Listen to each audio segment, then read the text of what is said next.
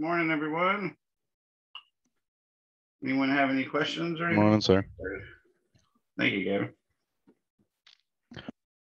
We're essentially finished with chapter 6, but I wanted to give you that intro to gravity as we know it. But actually, I'm going to go quite a bit more since I have the whole class and I really won't have the gumption to start into chapter 7 with only a 50-minute start. So I'm going to have to do it next time. But anyways, this will be a good introduction that I think you'll enjoy it.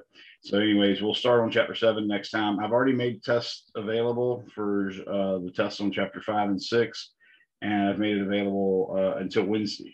So you can still ask me questions on Monday if you need any. I would suggest and I highly advise you guys to go ahead and take one attempt like immediately today or something, because there's a good chance you might forget if you don't do at least one today, and then you'll get a 0.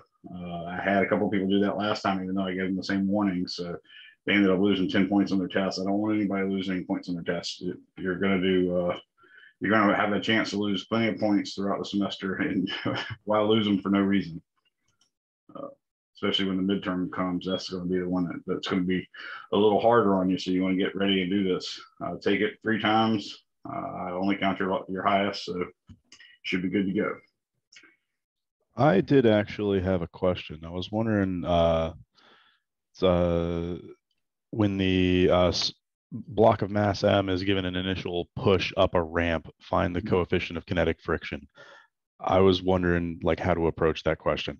Yeah, so what you're doing is you're going to set up a free body diagram for the inclined plane, tilt the axis where maybe the positive x-axis points. Go ahead.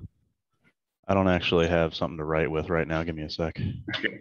I think I left it in the car or something. And we got this on video too, so it'll be recorded and posted today sometime. I've been posting some other things. I got 2 more videos going up today, so make sure y'all check out my YouTube channel. I've got a better introduction to that error propagation stuff, but both of them I recorded locally. I mean, I recorded in the cloud instead of locally, so the resolution didn't look bad. I was able on the mini shots that I looked, I was able to read my handwriting. So hopefully that'll be helpful to you. And of course, it might help to download the actual pages before. That way you can refer to them for every. All right. So what is it you were saying about the? So you're going to take the incline and you're going to set up a coordinate system. Probably I would make x go down, positive x-axis go down the incline, and you're going to realize that there was a force that got it going, and because of that, it's now moving upward, but it's moving against a friction force, and that friction force is going to be mu kinetic times the normal force. And assuming there's no other forces on it acting vertically, then we know the normal force on an inclined plane is mg cosine theta. So what was the one step back?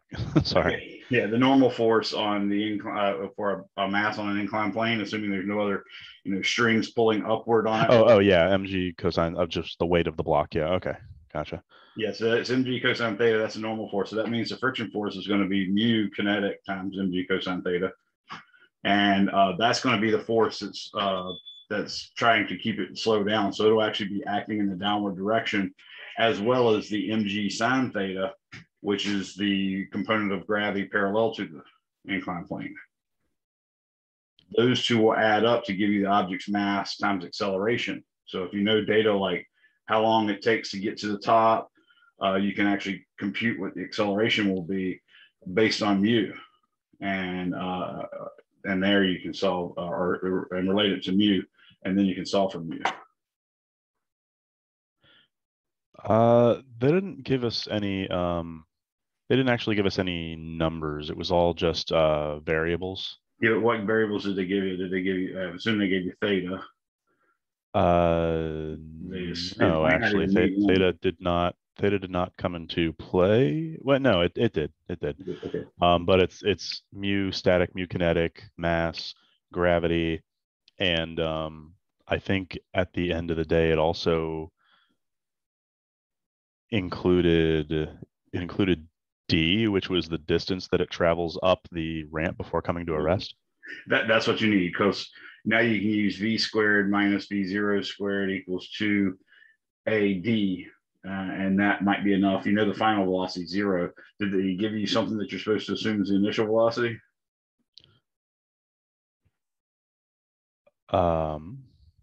We did have a v0, yeah. So now you can say, well, the acceleration is going to be v final squared minus v0 squared over 2 times d. And of course, that comes out negative, but that's okay, because the forces, if you put the x-axis pointing up the incline, then the forces will be negative already. So you'll have a mg sine theta pointing down the incline. That's the direction of the acceleration. And you'll have an mu kinetic mg cosine theta pointing down the incline, and that'll be in the negative direction. Those two add, because there's the total forces acting on it, and that's equal to m times a, and you now have a. So you can plug that in and just solve it for mu at that point. Okay. Thank you. You want me to write it down? Would that help you? No, that does help out, because I did eventually kind of figure out what was going on. I did spend some time looking around on the internet, but I eventually figured out how to find it.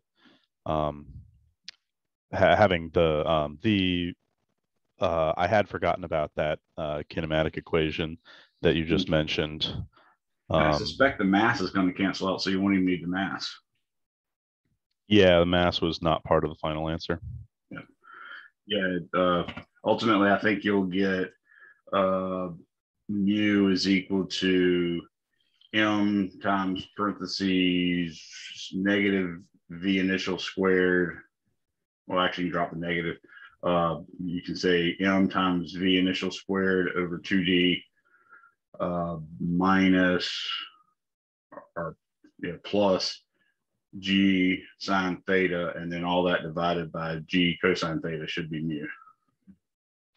I'll expect that's roughly it. And like I said, the words are hard to follow, but if you pause this when you're watching it, you'll get pretty much an accurate description of what the answer should be. Just working that out in my head, I'm sure there's 100 chances for you to make an error in that, but that should do it. Okay. Yeah. All right. So here's the deal. We learned we learned Newton's law of gravity, and I even told you how he came up with the idea of the law of gravity, but I didn't explain to you how he was not that happy with it, and no one has been since he did it, specifically because he didn't understand any way that something like the sun could reach out over space and tug on the Earth without any tether between them, without any connection. So we had the same problems in electricity and magnetism. For instance, unlike charges attract one another and like charges repel, even though they're not touching each other. And unlike poles of a magnet attract each other and like poles repel, again, without touching each other. So all these are problems. And in all the cases, we came up with the idea of a field. So you imagine that one of the particular masses or one of the particular charges in the case of electric, or mass in the case of gravity, are one of the north poles or south poles of the magnet. In the case of magnetism, we imagine that they actually alter the space around it and create what's called a vector field. And in that case of electricity, it would be the electric field that is a vector field. And basically every point in space has a vector associated with it. So if you take the point X, Y, Z, you say, okay, yeah, there's a vector there, and it has a certain length and a certain direction it's pointing.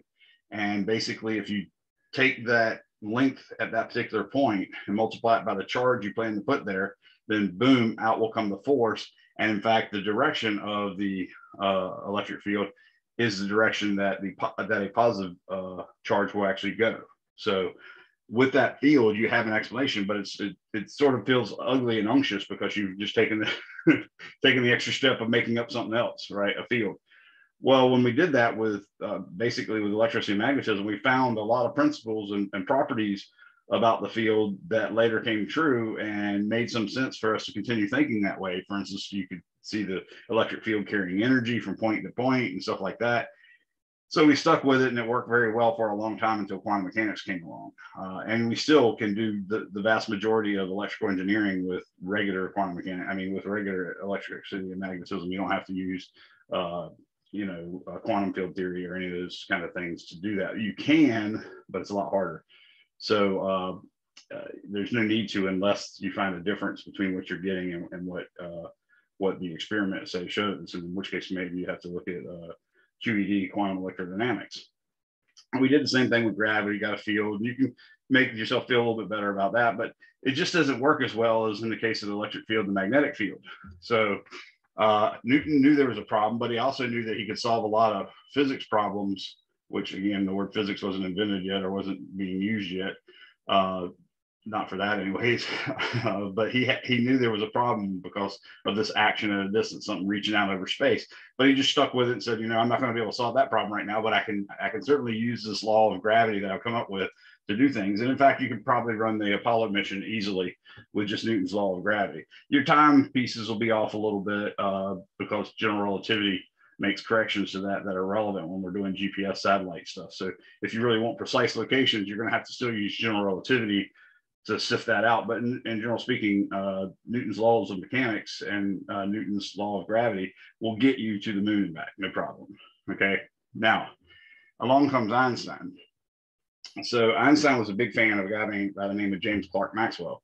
And James Clerk Maxwell, though dying at a very young age, he was a brilliant, brilliant mind. I would say one of those people that we put up there with the Einsteins and Newtons of the world. Okay. And in fact, I'd also put, at least to some extent, Oliver Heaviside, who made Maxwell's equations make sense to the world. But Maxwell basically died at a young age from a horrible case of stomach cancer. I think he was like in his upper 30s, low 40s, just like his mother had, in fact. But he was well respected, except for his electricity and magnetism. When he died, everybody sort of thought it was a little crazy what he did. And part of that was he had written it in quaternion form and another form, both of which were really cumbersome and hard to follow. And quaternions aren't used very much anymore. Occasionally somebody will write a paper about it, but they were invented by a guy by the name of Hamilton. And what Heaviside did was he took Maxwell's book and just read it. And having not a lot of formal education, he actually was friggin' brilliant and figured out vector calculus. And he was greatly responsible for a big chunk of vector calculus that we use today. But he translated Maxwell's equations into vector calculus, and that's what made people be able to adopt it and accept it. So Maxwell had written these wonderful 4 equations, and in fact, he had taken experiments that other people had done. In fact, according to him, what he did was he went and found a book as the Occasion Chair of Mathematics at Cambridge, the same position Newton held, the same position Dirac held, and Dirac is the person that suggested that antimatter exists, and he did so based on an equation. He took the quantum mechanics equation, the Schrodinger equation, and made an equivalent version, but that was consistent with special relativity, and that was called the Dirac equation. And it turned out to be really right, but initially everybody said, well, it's got negative energies. That's unphysical. And he said, no, my equation's right. There must exist some matter called antimatter, and those negative energies just correspond to that. In other words, I'm so confident about my mathematics that I'm going to invent a whole nother piece of matter. And he said we basically should be able to find electrons with positive charges and protons with negative charges, but everything else be about the same. And sure enough, we did. So that's the kind of guy that's held the Occasion Chair of Mathematics: Newton, Maxwell, Dirac, most recently Stephen Hawking until he died, and then Ed Witten took it over. And Ed Witten's one of the co-inventors of string theory, another brilliant, very, very intelligent person. So Maxwell had this position, and he had done a lot of great things in thermodynamics. He did models that helped us understand how molecules and atoms behave, even before we knew for a fact that atoms and molecules existed. I say for a fact, we haven't proven it, in other words, by experiment. And he also was the first one to tell us what the rings of Saturn were made of. So he did a lot of good stuff, but in the electricity field, he didn't get it.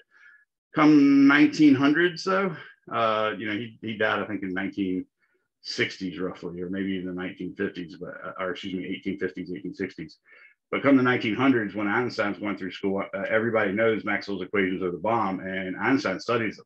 So Einstein's studying them, And there's a special thing you can do. You can look on my YouTube channel. I actually do this derivation for you. You can put together Maxwell's equations in such a way that you make a wave equation. And a wave equation has a very specific form. It's like a second order derivative with respect to x or space or something like that equals 1 over v squared times a special times a second order derivative in time. And that v is the velocity of the wave. And that, if you ever have a differential equation like that, then you know it's a wave equation. And he was able to do that with his equations, even in that god-awful form that he was working them. And when he did so, it was patently obvious that the velocity of that wave turned out to be the speed of light. And it was based on 2 parameters that didn't seem to be that much related to each other, but definitely not related to light. So at that instant, he sort of is the person that knows exactly what light is. And he says that light is a electromagnetic field, electric field, if you will, oscillating, say, vertically. It can actually oscillate in any direction, but once you establish that, then the other 2 directions are set. So if the electric field is oscillating vertically and the magnetic field is oscillating horizontally, then mutually perpendicular to both of those, following the right-hand rule, the electromagnetic radiation travels in that third direction, which would be direct to you. Okay, so basically E, if E is like this, B is my index finger. I'm using my right hand here. A is my index finger. E, the electric field, is my index finger. B, the magnetic field, is my middle finger. And then the direction of velocity is my thumb. And that's the way electromagnetic radiation works. That's the way light is a wave. That's what light is in some sense. We later will worry about it quantum mechanically when we find something else. But right now, that's plenty. Okay. So Einstein studies these 4 equations and looks at it and realizes all these paradoxes come out. He says, well, if you take that wave equation and you transform it to another coordinate system, maybe a coordinate system moving at half the speed of light, it doesn't change. And if you move it to a coordinate system moving at 99% of the speed of light, it still doesn't change. And that presented a lot of paradoxes to him. And you know, you should probably read sometime some of the things he said about it. And we're going to go into relativity, special relativity this semester anyway, so you'll get your chance. But doing that, he said, well, I think that we need to redo physics. So he basically just took Maxwell's equations at face value and said, the only way I can make sense of Maxwell's equations not being transformed when I go from one coordinate system to another, even at great velocities, is to assume that the speed of light is a constant. So in 1905, Einstein publishes like 6 or 7 papers, probably 5 of which could have won him the Nobel Prize, one of which did, by the way. And one of the papers that he wrote was this paper on special relativity. And in it, he said the laws of physics are the same for all inertial observers. So that's like one principle. But that inertial observer sounds kind of weird. And what he means by that, though it's not always obvious, what he means is if you see a field that is obviously obeying either Galileo's law of inertia or Newton's first law of motion, i.e. objects aren't slowing down without an obvious force acting on it, and objects aren't speeding up or changing direction without obvious force on it. If that's the case, then it's an inertial frame. But if you see a case where something is turning, speeding up, or slowing down without an obvious force on it, then it's a non-inertial reference frame. And for instance, if you just look, you know, from way up high above the North Pole of the sun, back down on our solar system, you will see that planets are actually orbiting the sun with no obvious force acting on it. In other words, you don't see a thing touching a thing, so you can't see any necessarily force, but you're seeing the planets accelerate. So he was using that inertial reference frame as a way to say that I'm ignoring gravity. So that's why it was called special relativity, because it was a special case in which there was no gravity. So that's his first principle. Then the second principle is one I just told you, which is the speed of light is a constant, independent of the motion of the source or the observer. So, you know, if you took a professional baseball pitcher and put him on a flatbed Mack truck trailer, and the flatbed Mack truck trailer is driving at 60 miles per hour, and the professional pitcher standing on that flatbed truck throws a 100-mile-per-hour fastball in the same direction the truck's going, then if you're out there on the road in front of the Mack truck, you see the Mack truck coming at you at 60 miles per hour, and then you see the ball coming at you at 160 miles per hour, because that's just the way velocity's at. Well, that's the way velocity's at, except for that special case of the speed of light. So if instead, let's say the Mack truck is traveling at 3/4 the speed of light, okay, and then the baseball player throws a ball that's at 3/4 the speed of light. You would think that'd be coming at you at 1.5 times the speed of light, because 3/4 plus 3/4 is 1.5, or 3/2, right? So that's not what happens either. It actually goes still less than the speed of light. So they don't add the same way, obviously, when you're dealing with speeds close to the speed of light. And Einstein provides a formula for that for us, and we'll see that later in special relativity. But the other weird thing is if the baseball player, instead of throwing a ball, actually shoots a beam of light at us while traveling on the back of the Mack truck, traveling at 3/4 the speed of light, we would still measure the Mack truck moving at us at 3/4 the speed of light, and the light beam would still be moving at the speed of light, period. And in fact, if the Mack truck driver measured the speed of the light beam that left in front of his cab, he would measure it as the speed of light. And if the pitcher measured the speed at which his beam of light was leaving his flashlight, he would determine it to be the speed of light. And in fact, if the person that was in front of the Mack truck and the baseball player all of a sudden started running at half the speed of light towards the Mack truck, he would still see the light beam coming at him at the speed of light. So it's really, really an absurd idea. But from that, you get that since speed is distance divided by time, in order to keep that speed a constant, if space changes, then time's got to change, because if you change the distance a little bit, the ratio of distance to time still has to be c, that 300 million meters per second, or 186,000 miles per second. So that fixes c, distance and time, as if they can change. Okay, but one can't change without the other one changing. So that's where we end up getting things like time dilation, length contraction, which we'll learn about later. Now, when Einstein goes to do his general theory of relativity, it took him another 10 years. He had to learn the mathematics of vector calculus and calculus on manifolds and stuff like that, because he knew he wanted to generalize that first principle of relativity, which said the laws of physics are the same for all inertial observers. In general relativity, that principle becomes the laws of physics are the same for all observers, period. Okay. To get rid of that, he had to address what was thought to be a non-inertial reference frame. And what he did was, him and other people had discovered various principles, and one of them is the equivalence principle. And the equivalence principle basically just says, if you're in a really soundproof elevator car, and you're sitting on the surface of the earth, but you have no windows, so you don't know that, and you drop a ball, you would reach the conclusion that you're sitting on the surface of the earth or some planet just like it, because the ball dropped at 9.8 meters per second every second and went straight down. However, the equivalence principle says that's exactly the same, and as long as you deal on a small scale, you can't prove it any otherwise if the elevator car was instead actually accelerating upward way far away from any gravitational sources, but was just accelerating up at 9.8 meters per second every second. Because in that case, if you let go of the ball's inertia says, hey, I want to stay right here going this speed that I am right now. Well, the rocket's actually accelerating upward at 9.8 meters per second. So in that frame, we see the ball accelerating downward at 9.8 meters per second.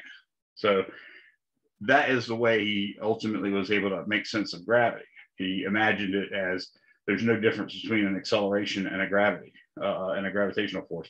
And what I mean by a small scale is, you can imagine if you made the elevator car that we were talking about, if you made it where it's so wide that maybe it's comparable to the diameter of the earth, then you sitting in the middle wouldn't be able to tell whether you're accelerating or gravity's acting on you, because the ball would accelerate at 9.8 meters per second.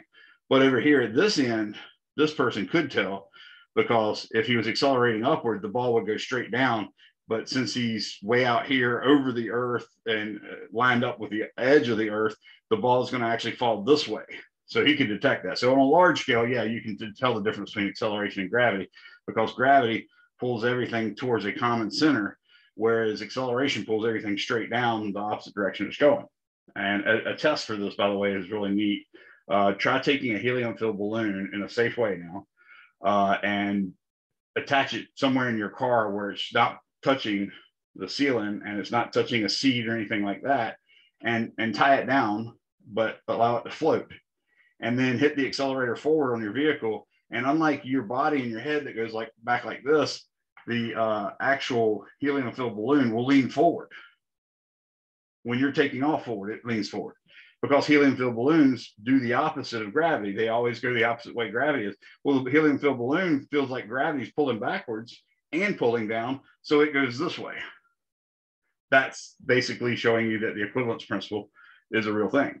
So when he did that, he was able to, in 1915, publish his general theory of relativity, and he gave a system of equations. Let me show you those field equations real quick, just for completeness. I'm going to share my screen, and I'm going to go to, I think this one will do. Okay, so there's that screen. And now I should be able to, here's Einstein's field equations. So this is, well, I can give you a nice analogy. You know how easy it was to solve linear equations, like 3x plus 4 equals 3, right? You can easily solve that. When you end up getting like 2x squared minus 3x plus 7 equals 0, that's called a nonlinear equation. And you can use the quadratic formula on that one. Or if it's higher order, you can go through those techniques, you know, looking for zeros and all that good stuff. And then you can solve it as well. But you can see the nonlinear is harder than the linear.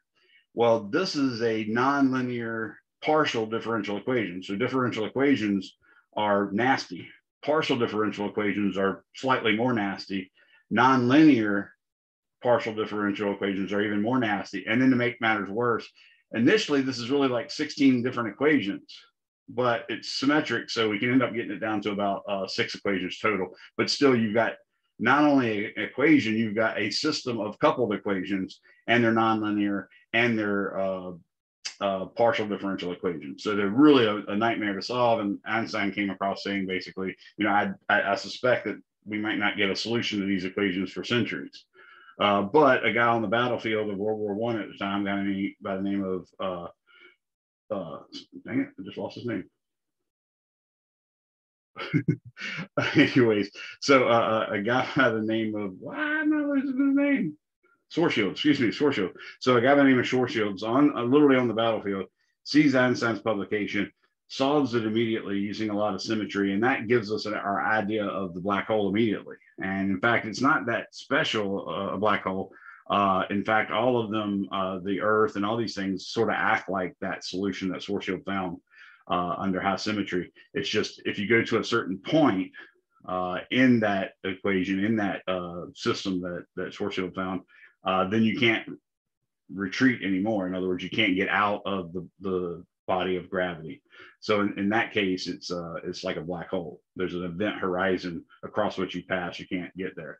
Now, if you make the Earth the size small enough that the event horizon can actually be reached, then the Earth is essentially a black hole. So that was what his 1905 paper gave us, was all this. And he made some predictions, and he made some data that was really helpful, because, for instance, we knew some things that Newton's gravity wasn't doing right, one of which was the fact that the perihelion of Mercury, so if you imagine the perihelion, remember, is basically where the sun and Mercury is closest. Well, that thing seems to wobble around like this. In other words, it should always be, well, actually, that's the sun. So it should always be that Mercury does this number and comes back here, right? But Mercury's got some little perturbation that's making it jack up. So it comes back here, and then it's over here the next time. And then it comes back here. So it's doing like a kaleidograph, or that spiral thing you had maybe when you were a kid, where you had spirals inside of spirals, and it was called a spirograph. It does like that. And it's called the precession of the perihelion of Mercury. And Newton's equations gave us a estimate of what that should be, and it was off by almost a factor of 50% roughly. When Einstein used his field equations, or his learnings of general relativity, he was able to get exactly the right answer, what we had found out experimentally. So that was really good. Another thing he did is he checked in the case in which Newton's laws of gravity work really well. He found out that his general theory of relativity matched Newton's laws of gravity. So that gave him another hint that, yeah, we're on the right track. You know, if you found something that violated Newton's laws of physics when it was in the realm where Newton's laws of physics work, then you'd have to throw it out, or at least say my equation is not valid in that area. And no one would like that. They want a comprehensive theory that takes into account all the stuff we knew before. That's called correspondence principle that Bohr came up with during quantum mechanics discovery. So Einstein was able to do that. And then further on, he said, imagine, or let's wait for an eclipse, and then imagine a star in the distance. So you imagine, say, the sun's here and a star is back here, and we're down here looking. Okay. Well, this star is going to emit light that way and that way and that way, every direction. And in fact, if it's directly behind the sun, we won't even see it. But if that star emits its light, say, this direction, and then the gravity of the sun bends it and comes to us this way, we'll look and see the sun from this eye point, and see the star during that eclipse, and it will appear the star is way over there instead of here. And that difference in angle from where it is to where it's supposed to be, Einstein was able to calculate. And he said, go out during the eclipse and look at a star near the sun at the time that the sun's having the eclipse, and you will see it move to a certain number of arc seconds. And he calculated that. Well, luckily, the first mission, this was going on, like I said, during World War I, the first mission didn't pan out. So they had a lot of teams going out to photograph and test Einstein's general theory of relativity. And like one group got caught by literally human headhunters or cannibal type people because they were in this, wilderness, I think it was either South America or it might have been Africa. I'm not sure. But that was one group got captured by that. Another group got captured by the non-allied forces and were suspected of being spies. And some other folks had bad weather. So basically no one got to get that test done, the first eclipse after 1915. But luckily that was good for Einstein because he found out he sort of forgot to carry the one or something. But basically he had made a calculation error. And since that time he corrected it and said, no, it should move by this much. So that still put him predicting it before the experiment came in, which is a good thing. So it turns out later, after 1915, a guy by the name of Arthur Eddington, which, by the way, at the time, 1915, 1916, there's really two people that knew about the general theory of relativity, and that's Arthur Eddington and the guy who invented it, Einstein. So Eddington had written this book, and it's actually still really a good textbook on learning general relativity. And he was the astronomer royal, or the royal astronomer for Great Britain. And he went out and tested Einstein's general theory of relativity and got back, and the results were right on the money. Einstein was perfectly correct. The New York Times, if I remember correctly, I think it was New York Times, ran the headline, God said, let there be light, and Einstein told it how to move, or something like that. So Einstein became famous all over the world instantly around 1916, right? Jay Leno made a joke one time because Michael Beschloss or Walter Isaacson, one of those two, wrote a biography. I have it, so I should have looked that up, but I didn't. A biography of Einstein, and in it he discovered that shortly thereafter, the 1916s to 1920 era, Einstein at one time had 12 mistresses. And Einstein's not all that pretty, so how's that? But anyways, Jay Leno made the joke and said, God, could you imagine keeping up with 12 mistresses? Oh, that would be so hard to keep from, making a mistake. You'd have to be oh yeah, he's a genius. So I thought that joke was kind of funny. But anyways, Einstein did become famous, not just in the scientific community, which he was already pretty famous in, but now he's famous to the common people. And in fact, they started asking questions about everything. I told you earlier about how they asked him about ESP, telekinesis and stuff like that. And he said, if you show me it obeys a 1/r² law, then I'll believe it. That's the kind of stuff you get asked once you become, quote unquote, a genius in the realm of anything. They're going to assume you're a genius in the realm of everything. So they asked him when he was over in Great Britain, trying to get a good word in for Arthur Eddington. They said, so Arthur, Professor Einstein, what do you think of Eddington? He said, well, he's a smart enough fellow, but he's not a very good scientist. And they're like, what the heck? And basically he said, well, I say he's not that good of a scientist because when he was testing my general theory of relativity, he stayed up all night worrying about whether I was right or whether I was wrong. But I slept like a baby because I knew if I was wrong, God was wrong. So that was, again, this arrogance that you see. And it's not as mean as it sounds to most God-believing people or whatever. It's not as mean as it sounds because specifically Einstein didn't see God as like necessarily a creature or a person in any sort of the word. He believed in the God of Spinoza. So if you read the works of Baruch Spinoza, you'll get a sense of what it is. But it's basically a God that you cannot disprove. In fact, he's got it. That God has to exist. So Einstein's saying it's respect for sort of the laws of physics or the laws of nature or something like that. That's what Einstein views as God, and he just couldn't imagine a scenario in which he would not see some way to explain his science other than his way. So he was, basically cognizant that he was 100% right, and he was essentially. Now, what he did screw up was, at the time we had no evidence to suggest the universe was expanding, and Einstein believed the universe was like it is now and always was like that and will always be like that. He didn't believe in a big changing universe, and he believed in a clockwork universe, sort of like Newton taught us, that if you know all the conditions on anything, you can predict anything that's going to happen to it in the future. So he believed in that kind of physics, and that overrode whatever his equations would tell him at any time. So when he was writing his general theory of relativity, the general theory of relativity is sort of yelling at him saying, hey, the universe is expanding, the universe is expanding. And he sort of saw it as, hey, the universe is collapsing, the universe is collapsing. So he put in this fudge factor to account for what hadn't been seen yet, which was the expansion or contraction of the universe. And it's called the cosmological constant. And that cosmological constant, he said, was his greatest blunder. The reason being is shortly thereafter, an observation was made that did show the universe was expanding. But before that, it was kind of neat because a guy by the name of Alexander Friedman, who was a Russian, and if you know your history a little bit, Russia was not that good of a place to be doing science articles at that point in time because they were having their own sort of revolution, if you will. And they were sort of a backwater, sort of like America's were in the 1800s. So being a backwater like that, you could write a paper and publish it and then no one would see it. And that was what happened with Alexander Friedman. He'd written a paper basically showing that Einstein's general relativity predicted the expansion of the universe. And if the universe is expanding, that would cause you to imagine that in the past, the universe was in fact very, very small. And in fact, smaller to say than a nucleus of an atom even. So that's where we start to get the ideas of the Big Bang, as the universe was created out of nothingness in what we call a Big Bang, which was, sort of an oxymoron in that it's not big and there was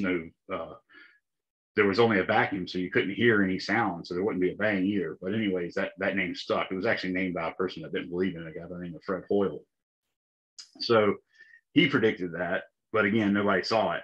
Then another guy by the name of George Lemaitre, he actually turns out to be a Jesuit priest, and he did the same thing with Einstein's equations and found out that that Einstein's equations were telling us the universe was expanding. So he sent his work to Einstein, and Einstein reportedly wrote back and said, your mathematics is right, but your physics is abominable. In other words, Einstein said, I don't care what my equations are saying, and your math and my equations are saying that, but my physics, my understanding of God, the universe, nature, is that the universe exists as it is now and always has existed that way.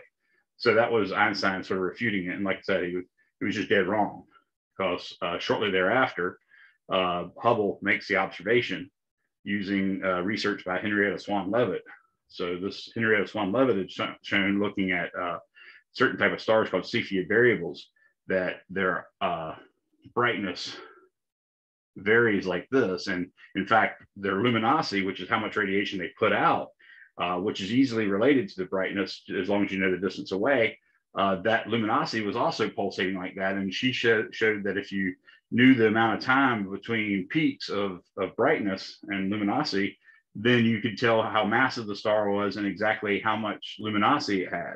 So that would give you a way to look at a Cepheid variable over a period of time, map its oscillating brightness, calculate the amount of time for the period of the brightness to change, and use that to determine the luminosity of the star. And then, of course, here at Earth, where we can easily measure the brightness, because that's just how many photons are hitting a square centimeter of film, say. And if you have the luminosity and the brightness, then you can use that as a standard candle to find the distance away. So Henrietta Swan Leavitt had come up with this, and then Hubble used that and uses, I think, the Palomar Observatory, and he basically looked at what we then called the Andromeda Nebula. And what he discovered was there's a Cepheid variable in the Andromeda Nebula, and he used that to determine how far away it was. And it turned out to be way farther away, even though he got it wrong because the data wasn't that great at the time. It was way farther away than we imagined our universe even being. So what he realized was the Andromeda Nebula was in fact another island of stars, another galaxy, and that it was maybe hundreds of thousands of light years away. Turns out it's 2.5 million light years away, but that's all because our data on Cepheid variables wasn't that great yet. Henrietta Swan-Leavitt nailed the prediction. It's just her data wasn't that great yet because we didn't have the technology we did later or we do now. So anyways, he did find that. And what he also found was that he found a bunch of nebula that turned out to be galaxies like that. And he discovered that if you found one galaxy that's say 100 million parsecs away, it might be moving at 100 meters per second away from us. And if you find another one at 200 megaparsecs away, that one's going to be moving at 200 meters per second. If you find another one 10 megaparsecs away, then that will be moving at 1,000 meters per second. And in fact, he also found that if you did the same thing from any other galaxy, you would find the same result. And that is what led to the idea of the Big Bang existing, okay? Because the only way we can make sense of that is not the galaxies are moving through space, but that the space itself is expanding. So you have to sort of think of it as raisins in a raisin bread, when you make the dough and you lay it out and it rises. It's not so much that the individual raisins are moving through the dough, it's that the space between the raisins is filled with dough and that dough is expanding. And that's what the Big Bang is. It's the universe itself is expanding. And when we say the universe, we mean all the matter, all the energy, all the dark matter, all the dark energy, and the space itself. That's the most important point, okay? Because most people think space existed with nothing in it, because obviously it would, right? And then there was an explosion out of which one little point in space, all the matter came. That's not what the Big Bang is, but that's what most people think the Big Bang is. It's not, though, okay? If that was the case, you could trace back all those velocities and they would all point to one point in space as if the Big Bang occurred at that point in space, but that's not what we see. As I told you, everybody thinks they're the center of the universe. No matter what galaxy you go to, you're going to find all of those galaxies around it moving with the same law that Hubble found, the Hubble law, which says if a galaxy is twice as far away, it's going to move twice as fast away from you. Okay. So the Big Bang is actually the idea that the universe, the space and everything came out of nothingness and it's not necessarily in anything. We don't think it's in anything and it's expanding. Okay.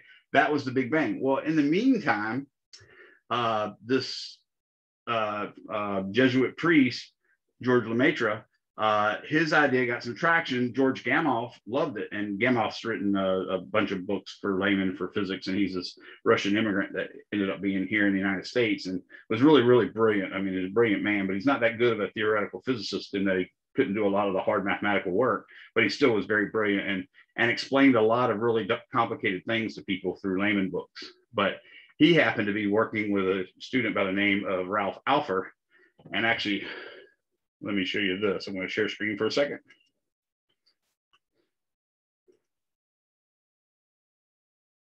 So he worked with Ralph Alpher and Robert Herman as the advisor to Ralph Alpher. This is Alpher right here, and that's Herman. That's George Gamow in the middle.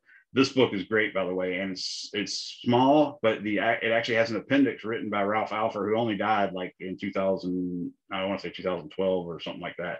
But Ralph Alpher shows in the appendix exactly the calculations he did on the Big Bang, and he did this as his PhD thesis, basically.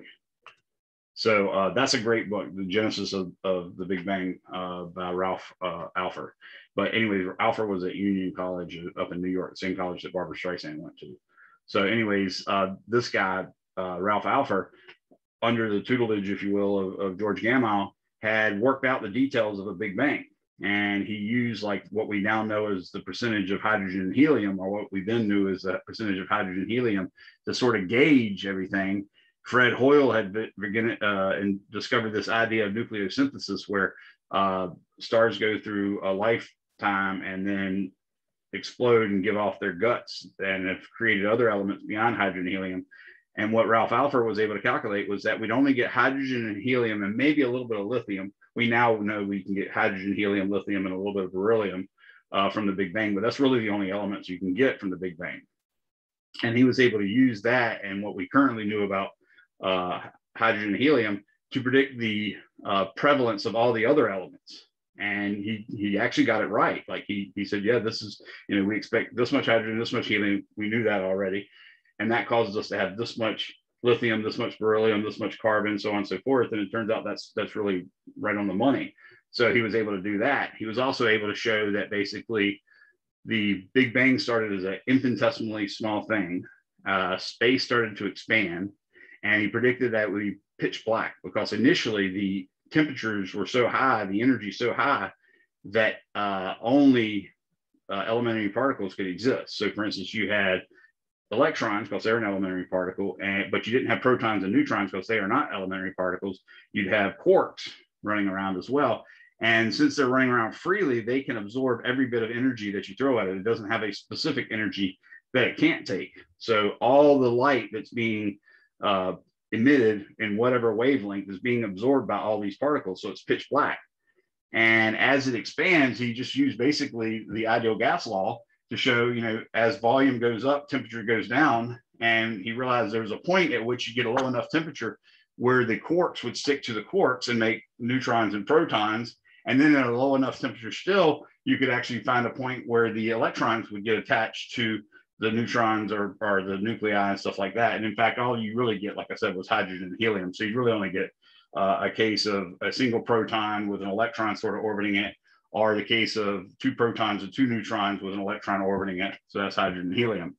And he was able to predict that and know roughly at what temperature that would occur, because when that occurs, the energy is quantized so that only very specific wavelengths can be absorbed. So what that meant is all that radiation now that's being put out, only certain bits of it can be absorbed by the matter instead of all of it, which could be absorbed by the matter before. So that made an instant flash of light that would come out. And that flash of light would be a characteristic of the temperature of the Big Bang at that time. So if you make a graph of frequency or wavelength on the bottom axis versus amount of radiation on the top, you get this hump that looks like this. And that hump, that peak, is corresponds to the wavelength at which you see the brightest. Okay. Well, that wavelength is directly related to temperature by something called Wien's law, W-E-I-N'(S) law. And when you do that, you say, okay, well, I know exactly what that wavelength of light was at that instant because I knew the temperature of the universe. So Alpher was able to calculate that temperature and that wavelength.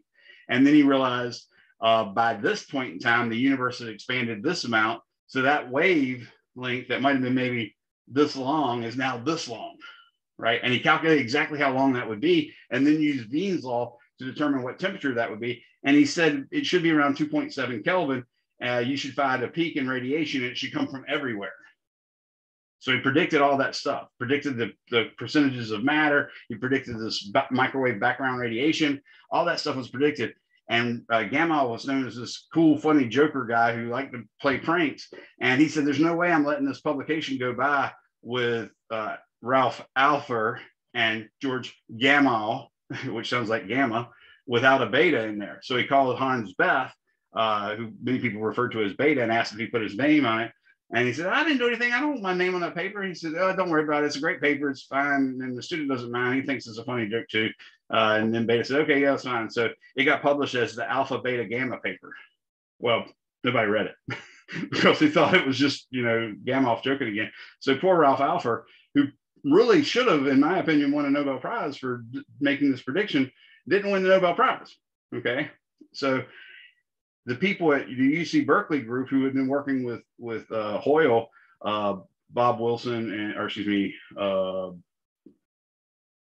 Christie and Fred Hoyle and all these, they were looking for this microwave background radiation, and they had built a microwave antenna, but it was really small. Well, Bell Labs had a really big one at the time, and two guys, Bob Wilson and Arno Penzias, were working on that, trying to do the future of communications. In other words, trying to make cell phones like we have now possible and stuff like that. And they had this huge microwave antenna, and they were trying to test what the atmosphere was doing to it and stuff like that. And they kept getting this eerie, stupid radiation coming from every direction. They thought it was big bird droppings in the antenna. They thought it might have been nearby spacecraft. They thought it might have been nearby airplanes and stuff like that. So they did all this work and they just couldn't get rid of it. Well, one of them happened to read an article in an astronomy magazine, because it turns out Wilson, for instance, was a physicist, as was Arno Penzias, and he saw that they were looking for exactly that radiation. And he published it and said, hey, we found this microwave background radiation. And it turned out to be exactly what Alpher had said. But of course, Wilson and Penzias had not read Alpher's paper. So they win the Nobel Prize for finding the microwave background radiation, and poor Ralph Alpher's left in the cold. But what Einstein's gravity actually did tell us, by the way, is that the universe itself doesn't have a gravitational force, but it is four-dimensional. It has X, Y, like left, right. So X, say left and right, Y, say in and out, and Z, say up and down. That's three perpendicular directions. He said there's a fourth perpendicular direction. We call it time. And that what's really happening is the mass causes space in that four dimensions to pucker, not unlike a bowling ball and a trampoline, which is normally the example you use. And if you take say a marble or a BB and roll it on that trampoline towards the dimple, but not towards the actual ball, it'll go in and rotate around, or actually revolve around and around and around that ball until the friction wears off, wears it down, and it falls to the ball. So that's what the planets are doing. They're going as straight as they can in a warped space. Misner, Thorne, and Wheeler, in their biblical version of gravity, it's a book called Gravitation. It's sort of the Bible of relativity for the 1970s. They said that matter tells space how to bend, and space tells matter how to move. And that's really the best explanation of what the general theory of relativity is. It's basically saying that there's no force of gravity. There's just a bend in space that causes things to move differently. And that's it. I've done the whole lecture and given you more than enough information about not only general relativity, but special relativity and cosmology as we know it. So you guys are free to go. I will see you on Monday. Don't forget to try your test, and have a good one. Ran about 2 minutes over.